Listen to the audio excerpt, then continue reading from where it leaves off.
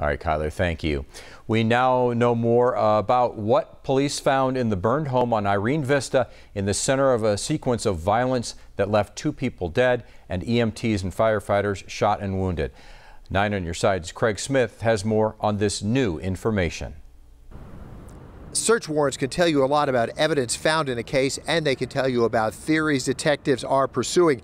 Now a warrant package tells us more about the case against a man in a sequence of violence that involved a home burned, 2 people dead, and first responders shot and wounded.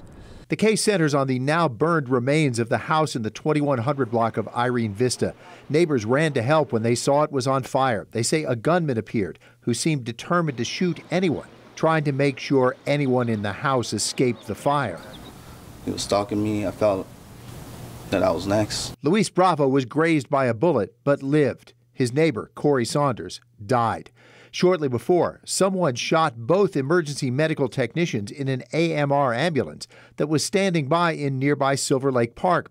Police say in both cases, 35-year-old Leslie Scarlett was the man with the gun.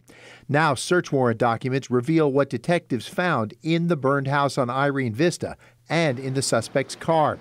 They show detectives recovered projectiles, basically fired bullets, from the burned house in the 2100 block of Irene Vista, along with more ammunition and cartridge cases. The warrant documents do not mention whether the woman found inside was shot. Autopsy results have not been released. Detectives also searched Leslie Scarlett's vehicle and found spent cartridge casings there, plus an ammunition magazine and other items. What is often more revealing is what detectives told a judge they were looking for when they requested the search warrant. In that request, they said they were looking for ignitable liquids and containers to hold them. Also computers they planned to search for evidence Scarlett was researching methods of arson. The documents do not mention any conclusion on whether that fire was arson. Investigators were also looking for communications that would shed light on Scarlett's relationship with the woman presumed to be the person found dead in the burned house. Detectives said they were also looking for any communications from Scarlett regarding the house fire in January at a home directly across the street from the site of Sunday's fire.